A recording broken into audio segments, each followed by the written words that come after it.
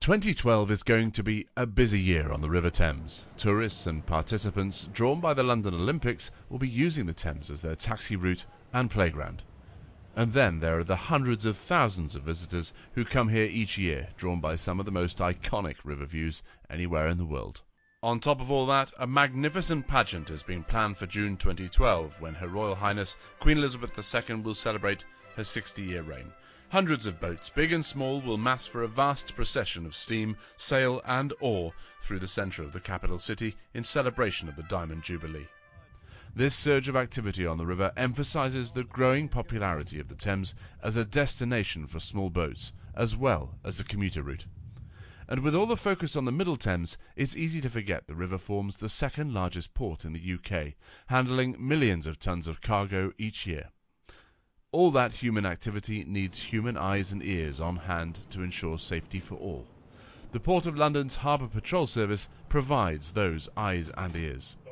There is a presence, a helping hand, and a guardian of safety over the river and the working port, from Richmond all the way to the English Channel. The Port of London Authority's fleet of launches is changing to respond to 21st century needs. This year, 2 new purpose-built patrol boats are being launched.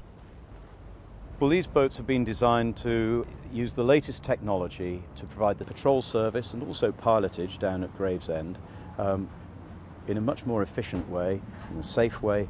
The Olympics patrols with the Queen's Diamond Jubilee regatta that's going to be on the river. These boats are just going to be fantastic for providing that service. So, with the arrival of these new launches, the Port of London Authority's commitment to the needs of river users are better served. But as importantly, there's a commitment to the environment as well.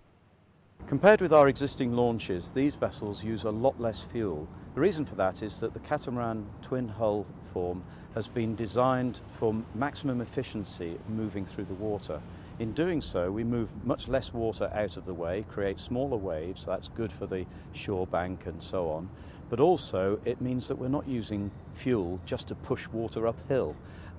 So we could do our service with less power, less fuel consumption, generally better for the environment. Kew and Southwark are the second and third launches of their kind to enter service on the Thames. Lambeth was launched in 2009. All 3 are tailor-made for this job and the result of 5 years of careful research and development and an investment of £2 million. The Port of London Authority is getting ready for 2012 and what will be one of the most important years in the Thames' long and illustrious history.